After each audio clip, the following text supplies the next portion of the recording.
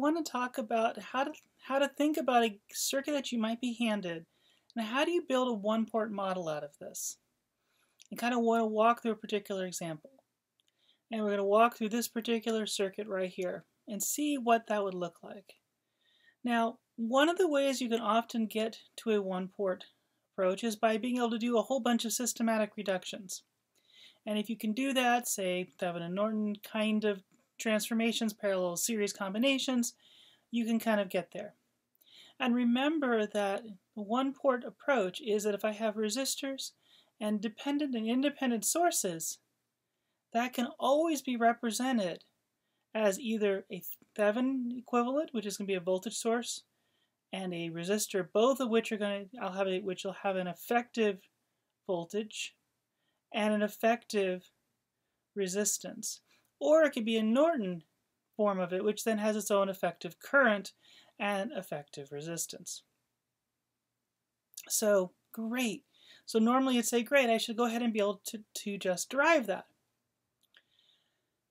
Unfortunately, if I give you a circuit that looks something like this one, there's not a lot of really good, obvious Thevenin-Norton kinds of reductions or other parallel series reductions that naturally work. And part of it is because I have this wonderful voltage controlled current source in the middle. And that's dependent on the voltage that's between these two resistors. And you say, well, okay, now what am I going to do with this? For those of you who've had some more advanced circuits, one of the things you'll notice is that this has a feel towards looking at having resistive feedback around a transconductance amplifier or an op-amp type structure. And so it has that kind of feel to it. And so the circuit itself has some very important and typical practical applications. Unfortunately, not a trivial way forward in the problem. Okay, so how to approach this? Well, I need to do two things. I need to eventually figure out what is my effective resistance and what is my effective voltage for those two components of a Thevenin system. I'm going to go with the Thevenin equivalent in this case. All right. Here's my circuit. Here are the parameters. We'll try to be analytic as much as we can and then start putting in numbers as we start pushing forward a little further in. So to get the effective voltage that I would have, it would basically be the same thing as if I took this circuit and basically left this be open circuited such that I could just measure the output voltage. That kind of gets me where I want to go with this. Because if I think about it, there's going to be a certain offset that's going to be related to that equivalent structure, and that's pretty much going to be it. The nice thing in this particular circuit is that there's no current going through these nodes because of the open circuit part. It also means there's no current going through R4, so I basically can almost act as if it's not there, and my effective voltage in that situation would just be V1. And so then you can kind of solve that. And you begin to set that problem up by saying, I can imagine KCL from, basically across V2. So the current through this resistor has to equal to the current in that resistor, and the current in this resistor has to equal to these two remaining components. That gives me this equation underneath. I can then take this and realize, okay, it gives me two equations. This first one and second one. This first one coming from the first two parts, the second one coming from the last two parts. And if I actually take these and then make it a little bit easier and actually plug in the values we would have over here, I end up finding out that because of R1 and R2 are equal, I get this VA plus V1 is 2V2. I also then, plugging in the values here, realizing GM is the key term, is the GM and R3 are the dominant terms. This gives me something that's approximately 2V2, then gives me V1. The net effect is my effective voltage V1 is effectively then going to be VA over 2.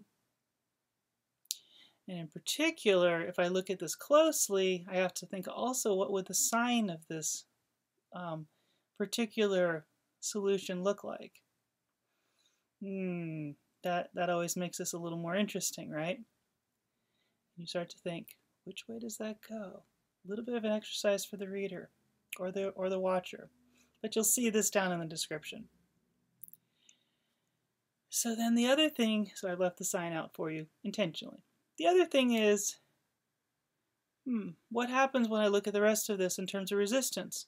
Well, the resistance is going to be then the effect of the output port when VA is basically going to be off. I'm turning off all the independent sources. And in this case, that would just sort of short that particular voltage source. Now, the issue with that is kind of interesting because I can get rid of this one and you think, oh, great, I can get rid of, no, I don't get to get rid of the dependent sources, just the independent ones. Oh well.